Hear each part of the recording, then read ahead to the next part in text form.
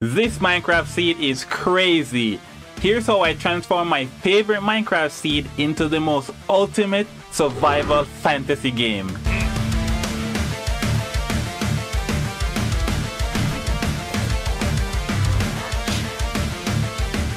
Alright, if you're not subscribed, then you probably don't know this seed. This seed starts you at spawn with 7 structures. You have a village, a wooden mansion, a ruined portal.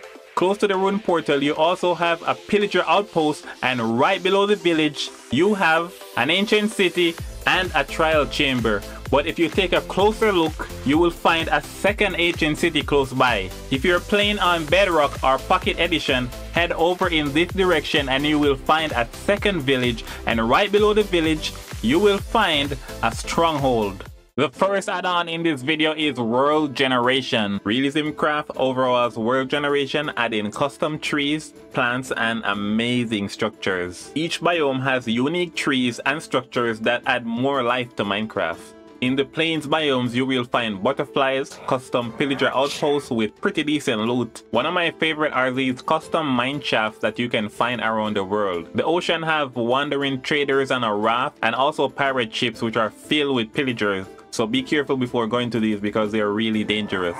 The snow biome is one of my favorite. It has northern lights and a temple. Just be careful not to fall for the powdered snow trap like I did. This temple also has a lot of mob spawners, so be careful before going here. All these structures have a lot of mobs and a lot of mob spawners, so make sure you have good gear before entering these. I also added the abandoned structures add-on, which adds more small structures around the world. The coolest I think though are in the nether. This adds a lot of custom structures where you can find food, fire resistance potions, and even golden apples. The nether is definitely a more exciting place with this add-on. Next we move on to custom mobs. For this we have 3 add-ons. Realism Craft actually adds a few custom mobs as well as biome variants with custom animations.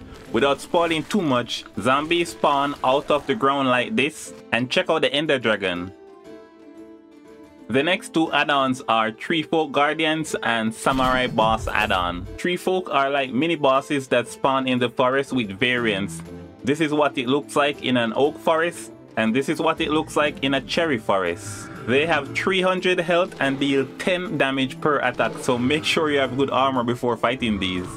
Apparently they also attack zombies, so if you can find a way to move them, maybe they can be used to defend your base. That's a cool idea. When they are defeated, they drop wood chips that can be used to craft armor. This is what the armor looks like. It doesn't look too cool at the front, like this is my face right here, but it's powerful. I've also added the Nico's Mobs add-on, which adds a lot of mobs with special abilities. You can even tame some of these mobs. The Samurai Boss is way stronger and can be found in this structure. It's actually pretty rare, so you may need to travel far to find it. When you do, you need to break the spawn block to summon the Samurai Boss.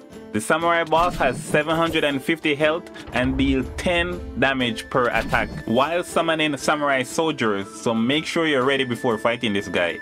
It drops armor fragments that can be used to craft the Samurai armor. You can also craft a powerful sword from items looted from this structure, so it's definitely worth traveling to find one of these. The final group of add-ons improves the mechanics of the game. Third-person camera changes the camera angle to look more like an RPG game. Your camera will automatically switch between first-person and third-person depending on where you are. While Actions and Stuff add-on adds a whole bunch of custom animations and effects. Without spoiling too much, the player runs like this, you fight like this, piglins have glowing eyes, using the Ender Pearl looks so cool, and Enderman? You can also obviously add shaders to make this look even more realistic, but I think it looks pretty cool without shaders as well. Subscribe for my new survival series using this seed and these cool add-ons.